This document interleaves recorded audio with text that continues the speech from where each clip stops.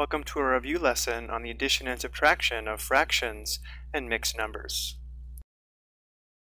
The main thing to remember when adding or subtracting fractions is we must obtain a common denominator. So looking at our first example, we have 1/2 plus 1/3. Let's take a look at this model below before we follow the steps outlined here to find our sum.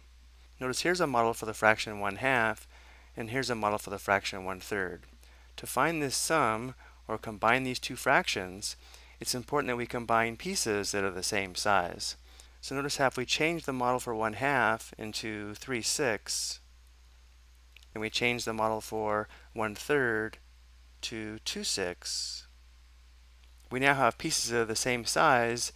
As you can see, we have a total of 5 pieces, where each piece is 1/6. And therefore the sum of 1/2 and 1/3, or 3/6 and 2/6, is equal to 5/6. So by determining a common denominator, we're adding pieces of the same size. So now following our steps above, notice how the first step is to rewrite mixed numbers and whole numbers as improper fractions, which doesn't apply here because both fractions are proper fractions. Step 2, we find a common denominator, which is the least common multiple of 2 and 3, which would be 6. Step 3, we write the fractions as equivalent fractions with the common denominator.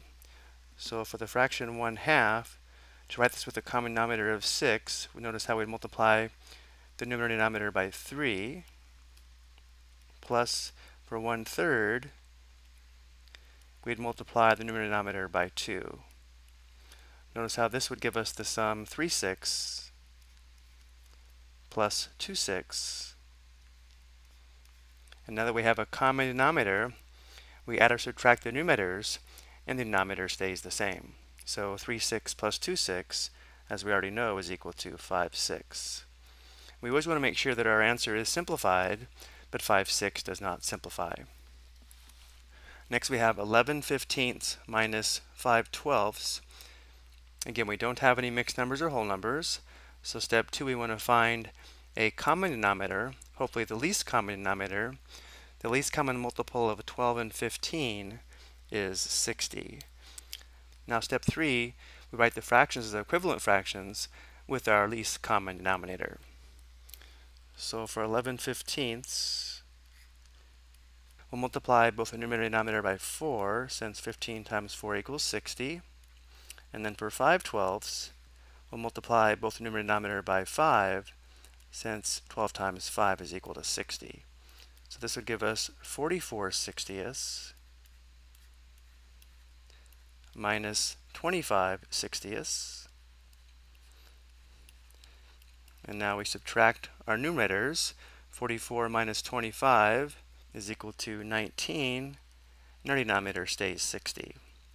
And there are no common factors other than 1 between 19 and 60, and therefore this difference is in simplest form. Now I do want to make a point here that there's always less simplifying if we can find the least common denominator, but any common denominator would work. For example, if we could not find the least common multiple of 15 and 12, we could just use 15 times 12, or 180, as a common denominator. So I'd also like to show that. So we could write 11/15 with the denominator of 180 by multiplying by 12 over 12, and we could write 5/12 with the denominator of 180 by multiplying by 15 over 15. So the first fraction would be 132 over 180, and then we'd have minus 75 over 180, and 132 minus 75 is equal to 57, and there's a common factor of 3 here, so this does simplify to 19/60. And of course, we can always check these on the graphing calculator. Let's go and check the second example. We can enter 11/15 minus 5/12. Enter. This gives us a decimal approximation. To get the fraction value, we press Math, Enter, Enter, which does verify our difference is correct. Notice in example C we have mixed numbers, so step 1 will convert the mixed numbers to improper fractions. So for 4 and 3/5, we'd have a denominator of 5, and the numerator is going to be 5 times 4 plus 3, which is 23. Then we have minus, for 1 and 5, 6, we'd have a denominator of 6, and the numerator is going to be 6 times 1 plus 5, which is equal to 11. And now we want to find a common denominator, hopefully the least common denominator, which would be the least common multiple of 5 and 6, which is 30. So we're going to write equivalent fractions with denominators of 30.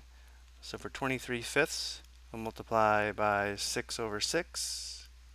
And for 11 sixths, we'll multiply by 5 over 5. So 23 times 6 is equal to 138.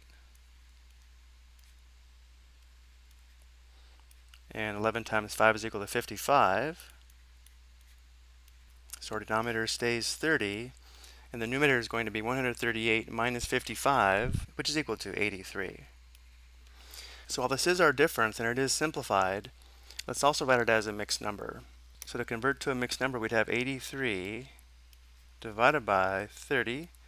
There are two 30s in 83. 2 times 30 is 60.